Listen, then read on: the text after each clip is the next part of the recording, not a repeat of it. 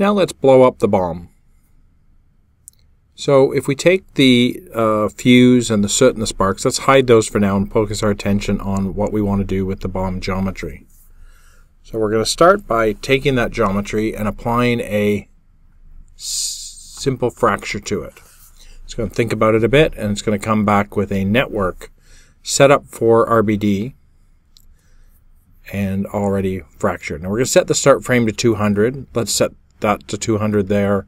We'll focus our attention to the end explosion part for this. Now we're going to go in, and under the bullet solver we're going to put a ground plane down. We'll need that for the pieces to fall on. And we're going to go to the Advanced tab, and we're going to just take away the glue. Since we're going to have the bomb just explode, we don't need glue to be breaking glue for this. We just want it to fall. Well, not fall. We want it to just explode when the time comes. So right now it's just falling to the ground based on gravity. What we're going to do is set it up with some parameters, some attributes that will allow it to just take off. So we're going to start with that attribute adjust vector. We're going to attach it between the RBD configure and the fracture solver on the third line there. And this one we're going to enable preprocess, overwrite initial value, and we're going to go direction only. We're going to do spread and noise. So we're going to spread angle is going to go from 15 to 120. And so it's going to take this velocity and sort of go from there. And the noise pattern, we're just going to have P for the points. The element size is going to be 0.5.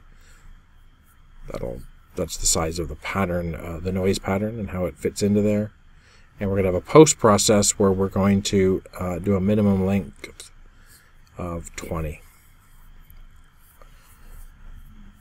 So once we have that, we can go and press, let's zoom out a bit and just press play, and we'll see that we get, wow, a much stronger sort of reaction where we're basically taking the velocity, we're adding velocity to this, and just the pieces are just flying off as they need to.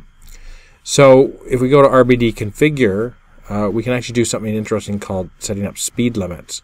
So we can say, let's do the speed max and the spin max. So we're going to just set it to 2 and 330 for now, and just see what that does. So it allows us some control over what was there before. So now it's going really slowly, so it's being dampened quite a bit by these limitations.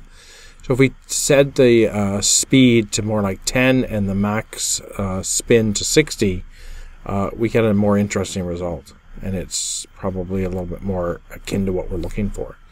And of course we could increase those values if we wanted to, just let things loose, but this gives us control that we want to. We can also increase the number of scatter points, so the fracture now, instead of will have a lot more detail to it. And maybe go with the max, the length go 50, like just really let it go. And maybe the initial vector going up, we'll go 5 with that. So we go boom, and now we get a much nicer result for those pieces. And of course this is going to happen while the PyroFX is occurring, and we'll actually create some interaction between this and the fireworks, or the PyroFX, so that's cool. Now, once we have this, what we want to do is cache it out, so we don't have to sim it all the time. We'll have it actually loading from disk. So we're just going to call it exploding bomb in /geo/bomb, and we're going to save to disk.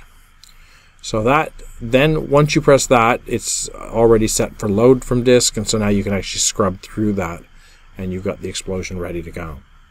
So yeah, so that's all it took to get us a nice little explosion for the bomb, and now we'll have our fracture out, or exploding bomb out, which will be used for rendering. Thanks.